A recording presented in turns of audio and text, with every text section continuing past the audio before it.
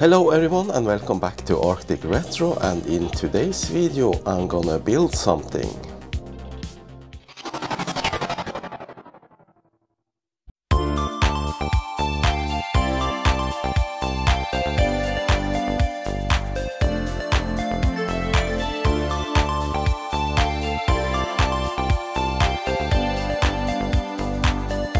So I actually don't have a chip tester yet. I have only this programmer that can be used to test some logic chips, but not much else. So I really wanted to have a real or a good chip tester, and I decided upon this, the Retro Chip Tester Professional from the 8-Bit Museum. So you might already have seen some other YouTubers that have tested this. I know Noel's Retro Lab did, but I wanted to give it a shot myself, so I bought the PCB from the guy who sells it on 8bitmuseum.de website, because you have to build it yourself. But the microcontroller is already populated on the board, which is good, because that would be hard to solder on. And all the rest of the components you need to find yourself. So I just want to have a moment here to thank my sponsor PCBWay. If you want to have produced some very nice and good quality PCBs of your own, then you should definitely visit PCBWay.com. This is the last PCBs I got produced from PCBWay, and these are very nice quality, very nice looking PCBs.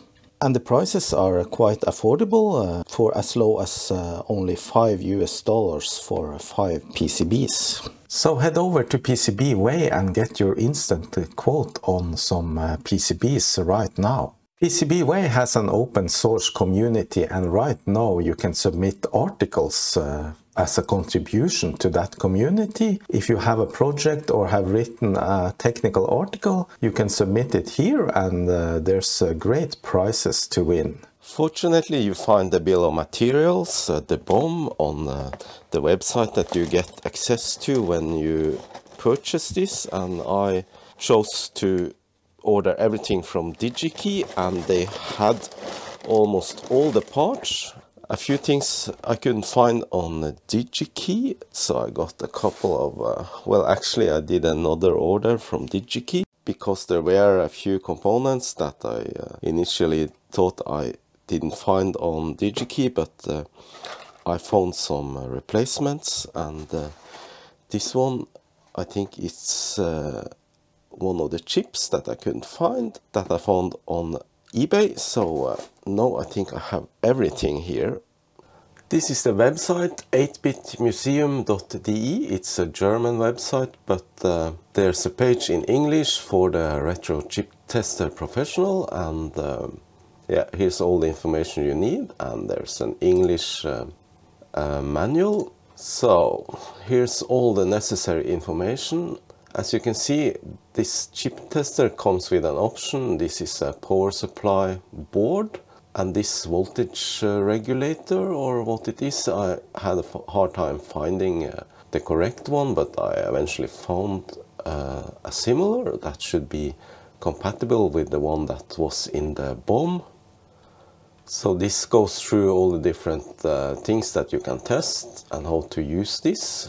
The Retro Chip Tester Pro is able to detect and test a lot of different chips, ranging from memory chips to all sorts of old special chips like Commodore 64 chips, and yeah, of course the usual Logic 74 series, and yeah, different kinds of memory modules, SRAM, ZIP-RAM, yeah, a lot of things, eproms. And you can also get a bunch of breakout adapters for testing things like Commodore 64 or Atari cartridges. Yeah, so it's really extensive, and I bought it with the firmware already pre-programmed on the controller, so I don't have to do anything with that. But of course it gets updated, so you can update it to newer revisions later. The bill of materials is a separate document, and it is also quite extensive. It not only have a list of the parts that you need, but it also explains a lot and talks about the alternative components that you can use instead of the one listed. For example, there's alternative relays. I didn't get the one that was suggested, so I bought this one instead, the Axicom EM03TS. And yeah, a lot of hints and things that you need to know before you start ordering your components, because there's some options here, and read through all of this.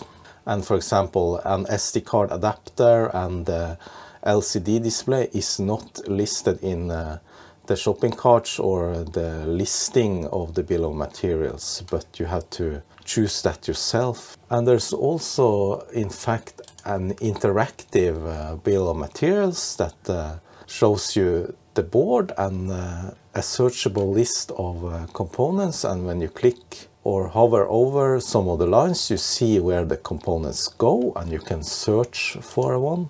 For example, if I search for R58, it shows the placement on the PCB. If you have a hard time finding where to place a component, this is a handy tool. And all this content, including a troubleshooting section and how to program it, and different types of bill of materials for different vendors. There's some alternatives and also cases, 3D models. All this comes in a download in one zip file that you get access to when you purchase the board. So here is the DC to DC power supply module that I'm gonna build first. Then I got the 3 adapters for testing C64 cartridge.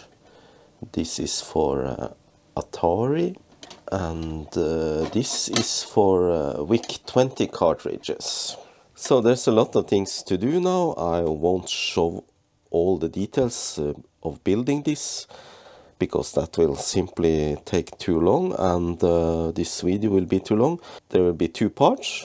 The first part is me building this, and the second part will of course be testing it. For the adapters, I won't be building these because I simply don't have the necessary contacts yet. So these are the chips that I couldn't find on DigiKey, or I even tried Reichelt, but they didn't have it in stock. So it seems to be hard to find these days. It's a Darlington array ULN 2003A. Found 2 on, no, I actually bought 5 of them on eBay. And here's the other components that were hard to find. 12 volt DC to DC converter, and I found this tracker power replacement. Should be the same. And these relays I couldn't find either, so I later found these replacements on DigiKey. So there's probably a couple of hundred components in total for this build, and yeah, the challenge is to find everything and solder it in correctly. So I need to start organizing everything now and make a plan on how to build this. There's gonna be a lot of soldering. So what about the cost? Well, I haven't summed it up properly, but I think it is around $200 total for the components and the PCBs, including shipping, or around 200 euros, maybe a little bit more. When we are building a relatively large project like this, it is important to be organized and do everything in the correct order. You can't simply take out all the components and put them in a pile. You need to sort things out and The best thing to use for that is the bill of materials, and I'm gonna build a DC to DC power supply module first. So I printed it here, and I'm gonna check off everything as I go. This is just a simple bill of materials list, but with the documentation for this project, you actually get a 56-page full document for the bill of materials with explanation for almost every part and what you need to think about. So that I'm gonna have up on my computer screen and refer to as I go along with this project. I sorted it and found all the parts for the first board here, so let's get started with the soldering then. I'm gonna start with the two voltage regulators. So this is gonna take a while, but hopefully the result will be good in the end. If we just methodical and double check everything, then it should be okay. And now I already almost made a mistake. I swapped around the voltage regulators, but now they are correct.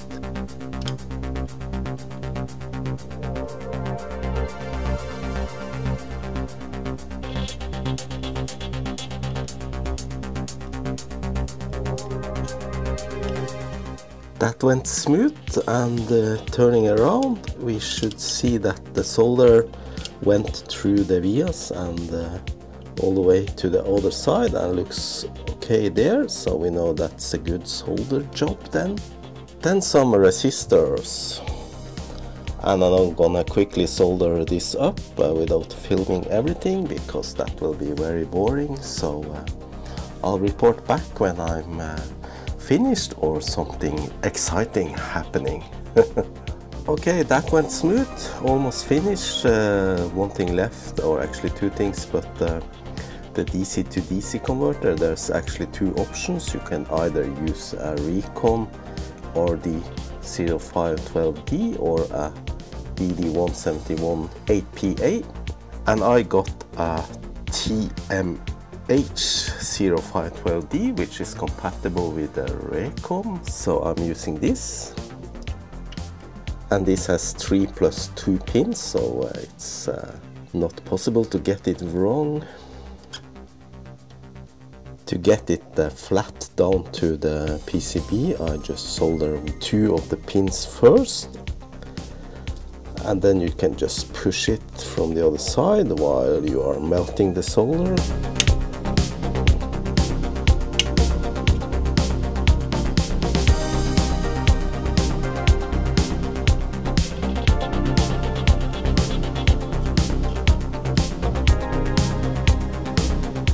Point of notice, when you solder in LEDs, it's maybe not obvious to everyone which direction they go in, so you need to be careful to check out that.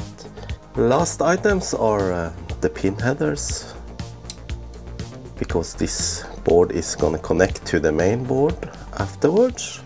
Try to get them flush with the board and the correct angle, so I'm doing a little so I'm doing a little one-hand exercise here.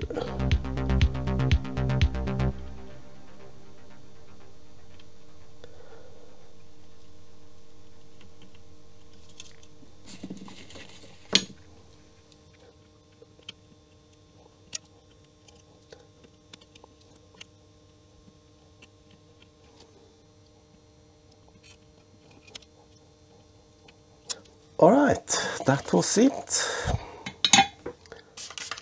Just a little cleaning now, and we are done with the first part.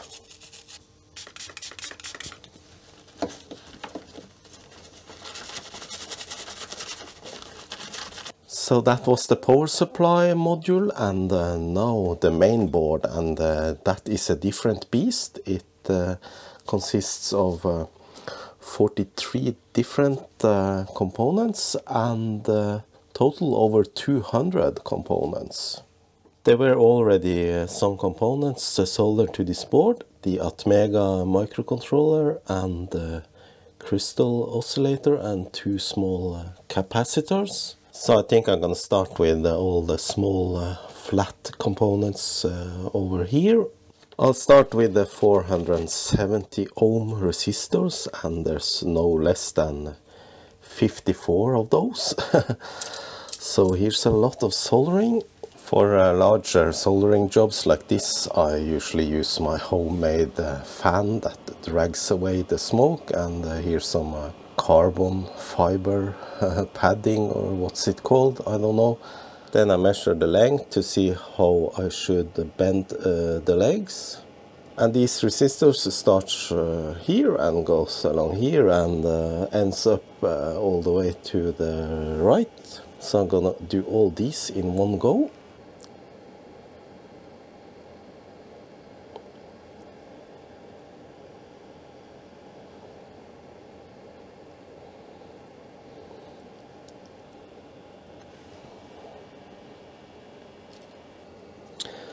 That was a lot of resistors.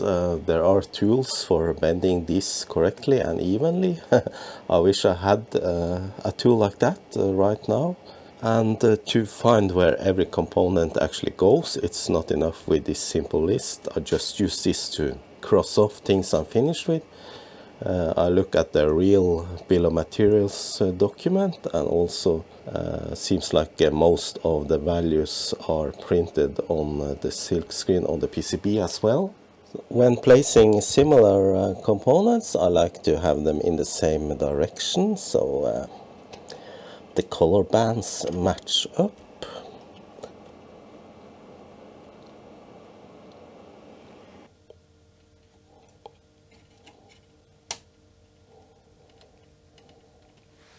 That doesn't look too bad.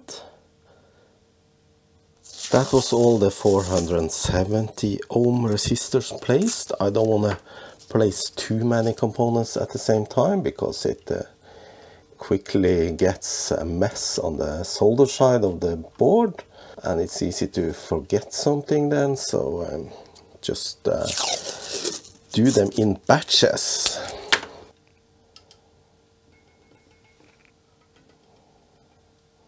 Time for some soldering again.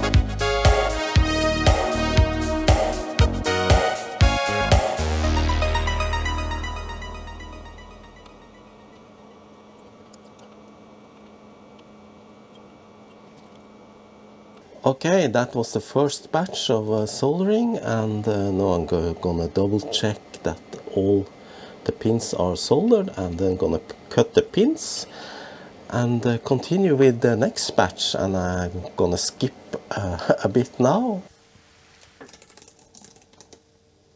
Diodes are polarized or directional components, so please make sure that you place them in the correct direction, where the black ring or the white ring, depending on the type of diode, corresponds with the line on the silk screen symbol.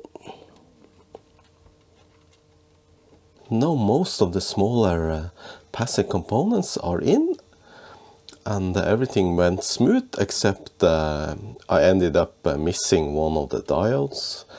However, I found that the one I missed I have used on the DC board, and on the BOM there was actually listed a replacement variant, so I actually had that in stock, so I found the solution. So now I'm gonna solder in the socket for the chip and the different switches and connectors.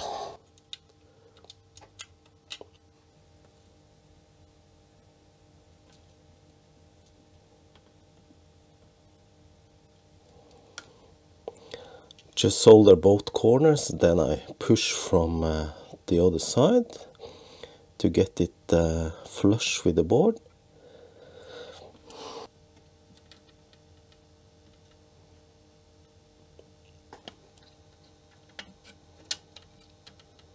Sometimes I reflow the solder points after I've cut, just to make them look better. And the 5305. Then we have this poly fuse, PTC fuse, and a bunch of transistors. I'm gonna go on with those and I'll be back. Just a couple of things to notice here about the switches. I was a little bit confused because I first found only 4 switches, and on the actual picture in the BOM there are only 4 switches, but in this latest revision K he added an additional switch, and yeah, so I placed that one there, and on the picture the smaller switch, or the lowest one, is the reset switch, so I'm placing that there. Another thing I noted was that the crystal and the 2 capacitors there is actually listed in the BOM, but they were already populated, so I now have spares for those. Next is the buzzer, and it's here, and it is marked with a plus and a plus there.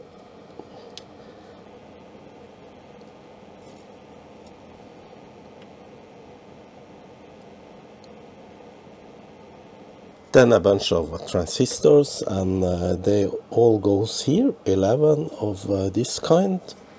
It's time to solder in some contacts, and I have both the USB-B connector and the barrel connector. These are optional. You can select what you want, and you have also the option for 2 different USB micro contacts. And also I'm gonna solder in the SIF socket.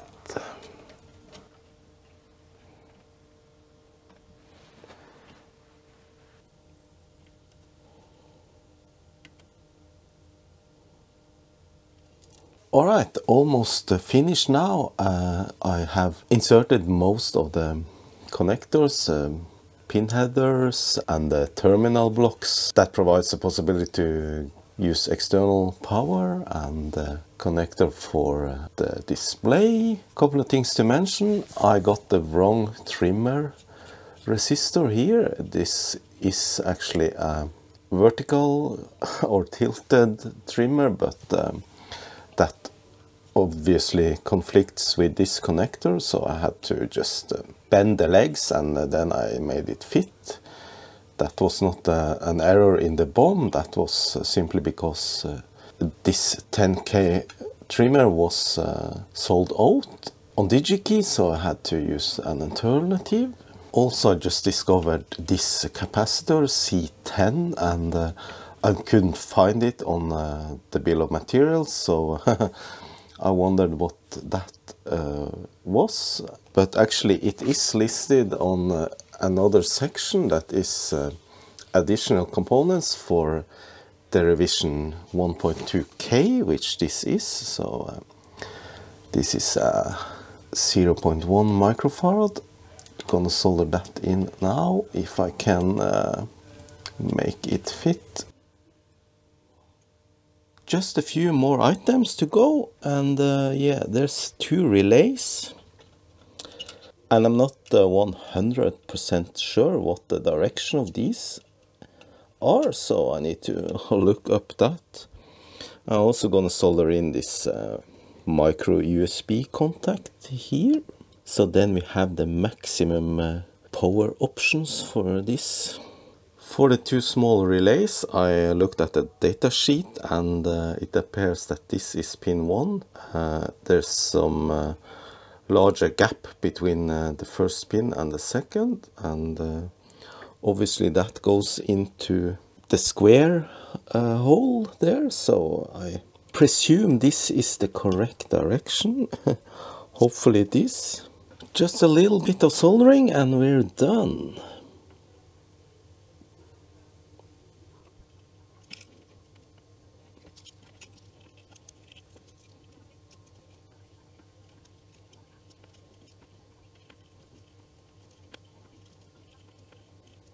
Alright, I'm done. That was all the components soldered in, and look at all these component pins, legs. I can save these for later.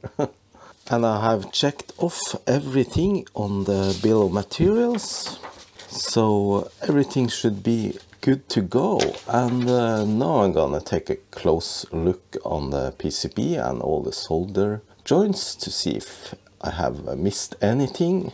Just gonna give the board a good clean with some alcohol.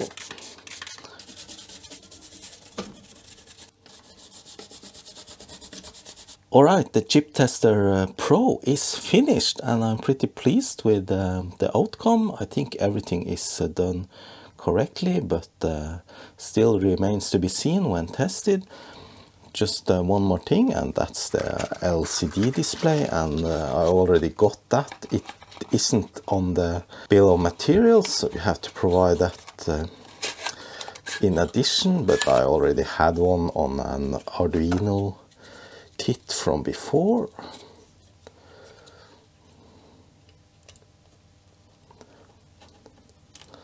And that potentiometer is for adjusting the contrast. Just one bag left, and that's some jumpers for different configurations. Let's power this thing up now and see if it boots. I have a micro USB 5 volts. Nope, nothing. Well, checking the manual, there's always something you miss out, and I have missed out on these wire links. There is one there and there and there, so those need to go in, and I just use a little, yeah, some of the cut off component legs. Like that. You can of course use a short bodge wire instead. So read the manual and the build instructions carefully. And for the long one I use this little wire. So that's taken care of now, and if you're not going to use the DC to DC power supply and use the USB instead, you actually need to short out these jumpers, ground and the one labeled USB. Okay, let's see now. Does it power on? Yes, it does. Power and light in the LCD, but there's nothing on there. Maybe that is because the contrast is off. Let me see. Yes, okay, look at that. Selected SRAMs common. So that's a success so far. Let me try the other USB-B connector. Yeah, Chip Tester Pro. Nice.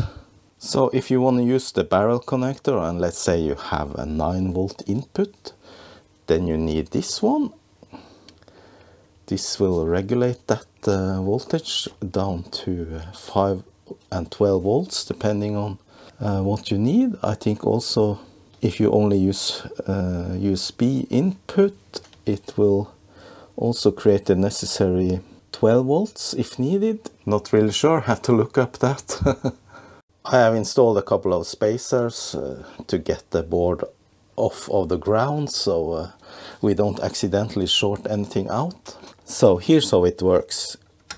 If you only need 5 volt USB input and your chip that you're gonna test doesn't require -5 volts or 12 volts, then you can set these two jumpers, and you only need to connect the USB.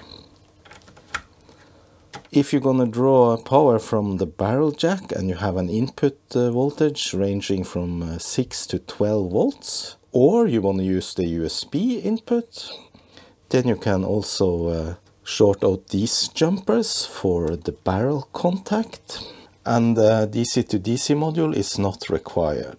So in this configuration with all the 4 jumpers set, I can use a 9 volt input from a barrel jack. It is center positive, that is important, and that will work too.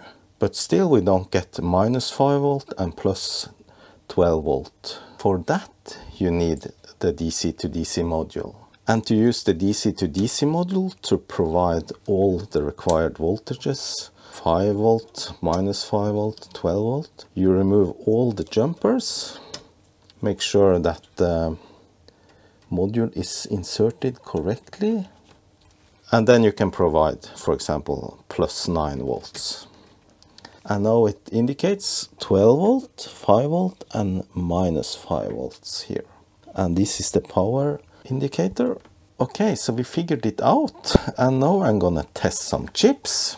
So I pulled out some chips from my parts collection. These are 6164 memory chips. This is a 6502 CPU, some logic chips, Commodore 64 color RAM, some 41646 RAMs. So let's start with that one. I think all these should work, so we start with the working chips test first. Insert that. So now it's a matter of selecting DRAM 41464, and then OK. Testing. Okay, seems to be doing its thing now. So it takes a while. It does an extensive test. So there's different patterns to checking RAM. Alright, test passed. Nice. That was a 41464 and this is a 4164. So I selected the wrong one and I heard the relays clicked in, probably to provide some other voltages. So that would be the same, 64 times 1. Nope. Let me try once more. 64 by 1. No. That should be the correct selection, but it doesn't detect the chip, so maybe it is not working. I'm gonna try another one. 4164. Okay, so now it worked. So I found a chip that is not detected, so maybe that is a non-working one. And that one passed. Yay! Now I'm gonna test this 2114 SRAM, which is used for the color RAM in the C64. Let's see if we can find that one. SRAM common 2114. There you go.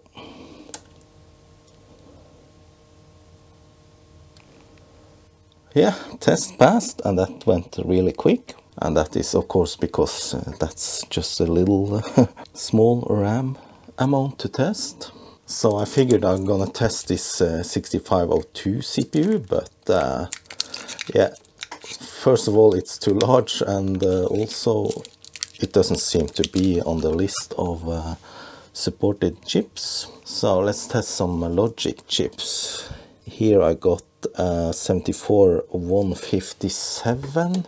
Don't remember now what that is for, but let's see if we can test it. Logic. So let's select 7400 plus logic test. Okay, so that's a multiplexer, 74157, okay.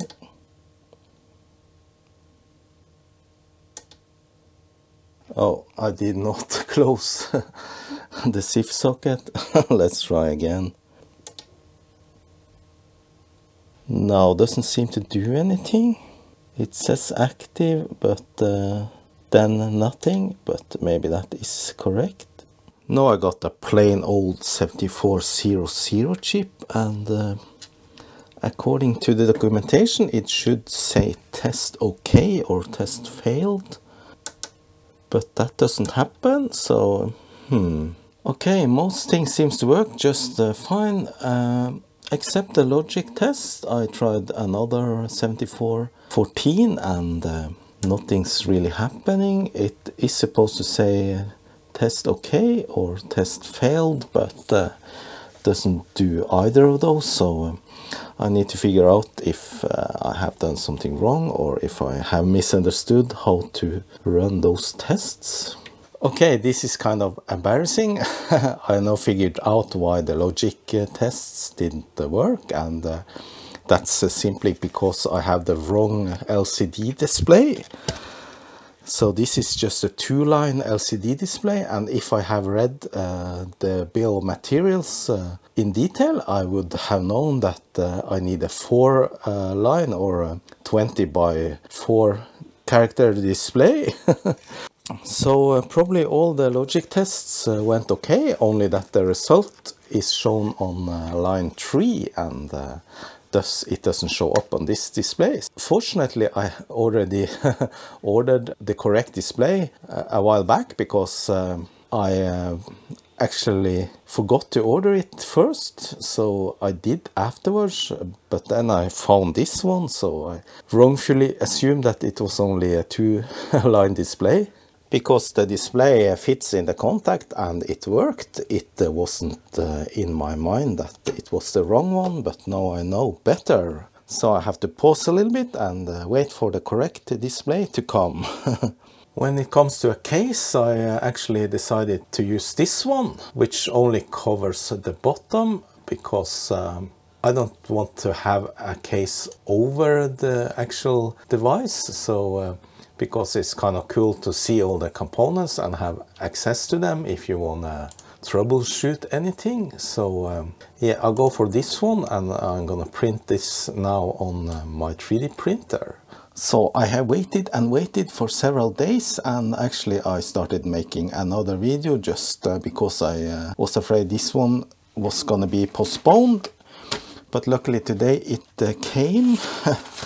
So now I can reach my deadline. I usually have a couple of weeks of slack before I publish any video, and here it is, a nice display. However, this doesn't have pins, so I need to solder in some pin headers. So you're actually supposed to mount this display on an angle like this, and yeah, there is a model for a 3D model that you can print, a holder, but I'm gonna just start with placing it directly into the socket. It can rest itself on top of this capacitor, I guess, for now.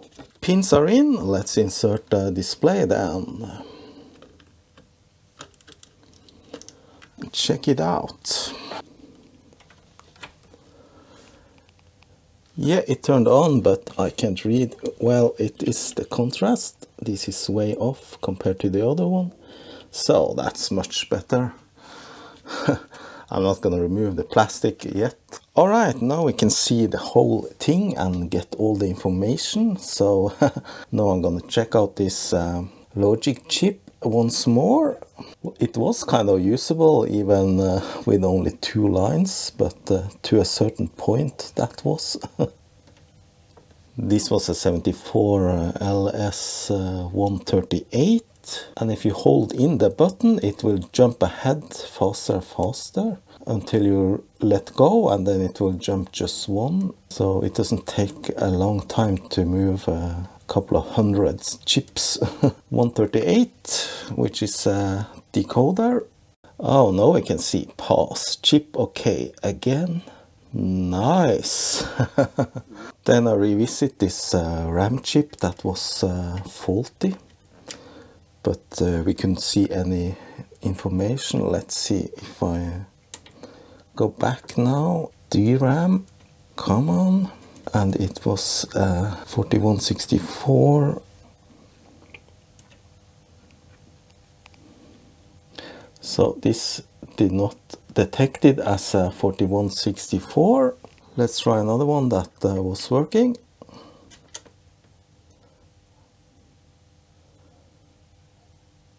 Yeah, now we can see the progress of the test. It does a variety of different bit patterns to test these RAM chips. Test passed. Nice. Now a 74LS00.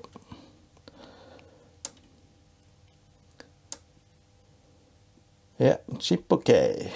So another neat feature that this tester has is that it can actually test and copy the content out of EPROM chips, and I got one here at 27C256 that is Donkey Kong on for the VIC-20.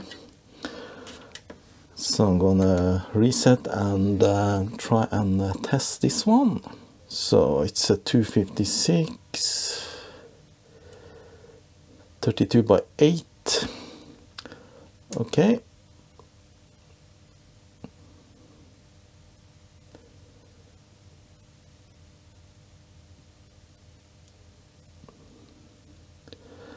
So it calculated a CRC32 1F28A2D. Don't know what that 0 means, but we got the same result again. If you're gonna copy the contents of a chip, you need a memory card module like this one, and this is a common one that you get with different Arduino kits. So I'm gonna test now with this and see if we can copy that chip. To enable a memory module, you need to go into the config and change a few things. So SD card is supposed to be on, and then dump. And there I saw the enable beep. I didn't hear any beeps on this, but it is enabled already. So maybe the trimmer needs to be adjusted a little bit. So exit and save config. So now it should be enabled with the memory dumping feature. And then you find the chip you wanna make a dump of, like this one. And to save it to the memory card, you need to hold the OK button when you activate the test, and it should dump the contents. Hold the OK. SD init failed. All right, let's try again. Saving, yeah. And the reason it failed first was simply because I have inserted the SD card module the wrong way. Embarrassing, but no, it's correct and it was saved. So I'm going to take a look at the file now. So here's the content of the memory card. It's full of other stuff, but yeah, this is the file that was saved. It has the checksum number from the tester. The date, of course, is wrong because the retro tester doesn't have a clock. That's for one thing. So, but it's a 32 kilobyte, which was the chip. So let's open it into the hex editor. And here it is. Let's see if we find anything recognizable. Yeah, it says game over, player 1, player 2. So that actually worked. Nintendo, all rights reserved. So that's nice. And now I'm gonna do a final test, and it's this one. It's a Commodore Plus 4 kernel ROM. And this should be a 3364 as I have selected here, and this is 28 pins. The pin number is in the parentheses. So let's check this out.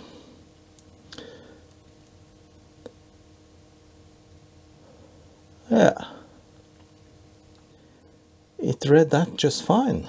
That was all the testing, and now I'm gonna see if this bottom case that I printed in nice white, if it fits.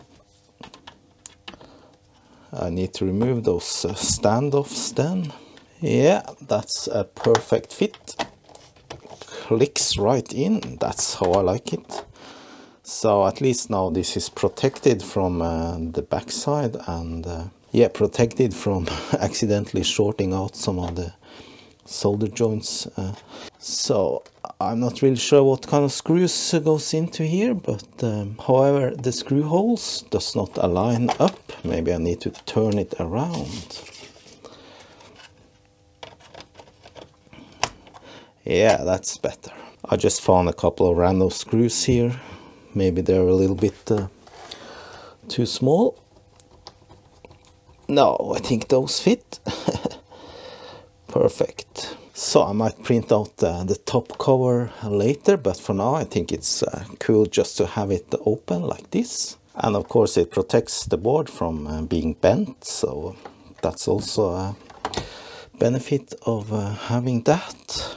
Okay, surely I will fix the display later, but for that I either need to provide a flat cable or and use the printed 3D model as a holder for this, or I need to provide the correct spacers between to hold it firmly to the board. Okay, that was it for this video. I didn't cover all the features of the retro chip tester. A really good product. I really enjoyed building it. It was not that difficult either, reasonably easy. So it has a lot of features and a lot of options for powering it, and all those chips. I don't have a lot of faulty chips, unfortunately. I usually throw them away, but at least I found a dead RAM chip, and at least I verified some of my working chips, and that's perhaps just as important if you are diagnosing some machine that are faulty, that you can check out chips. So all in all, a very good product, and I really liked it. Only drawback is that it isn't open source hardware, and that's a little bit of a pity, but I can understand, of course, that someone that puts this much effort into designing something like this want to have some return on the investment.